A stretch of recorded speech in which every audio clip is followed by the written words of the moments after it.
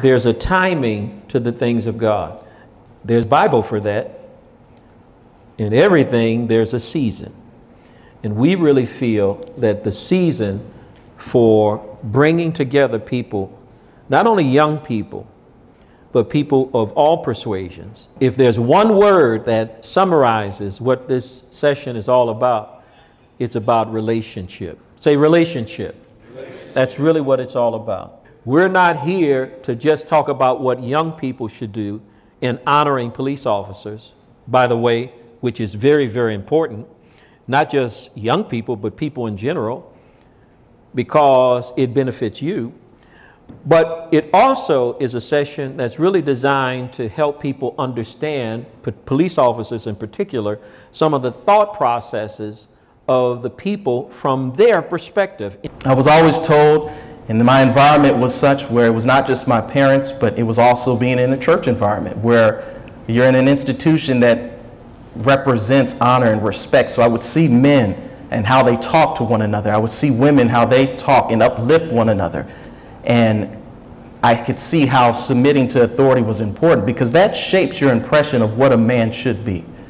There's no real Huxtables, right? Let's get that out of the way. All of us have a level of dysfunction we have to learn how to navigate through. And we're able to navigate through it a lot clearer when God is working with us. Not to mean that just because God is on our side, we're not going to deal with pain, but we'll learn how to navigate through it with God. So that's why I think with this job, I have patience with people, you know, because I get it. You know, because I wasn't always a cop. I did a lot of bad things. And then in our group, we was really talking about how, like, the news and social media tries to make police officers and pin, like, police officers and black people against each other, or people in general. And then we started talking about, like, how if you respect and comply, then officers will respect you back. How to become a man, and how do we learn? How do we learn? By focusing and paying attention and copying what they do. You know, in the absence of a father, every man here has a duty to step up and provide some type of support from a fatherly standpoint.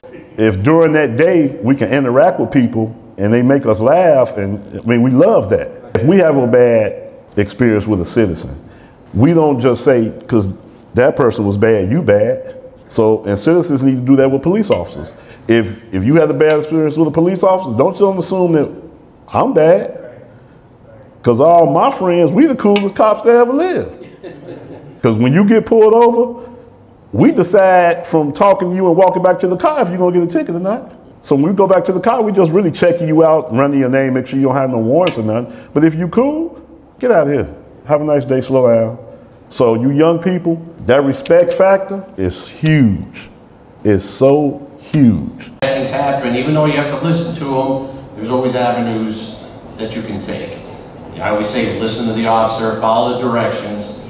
Even if you think you're right, and even if you are right, follow the directions, because there's always an avenue you can take. Body cameras, we have cameras in the car, cameras on the body, people are videotaping it. If he is wrong, deal with that after the fact, just to be safe.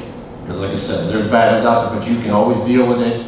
Go file complaints. If you have video, tell them they pull the body camera. He did this to me, he said this, you know, he treated me bad, he hit me for no reason, let me go after that. Follow that path. Because the bad ones like the George Floyd, you just don't want that to end like that. So. Today I want to talk to you about the challenge of change. The challenge of change. So to be an agent of change, I'm talking about tangible change, real change. It requires work, effort, it requires sacrifice. Real change comes with a price.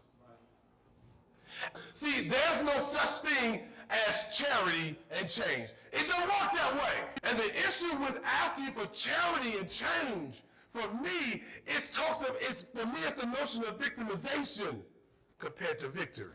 It's the notion that I am powerless instead of I am powerful. It's the notion that you have the control and I have none.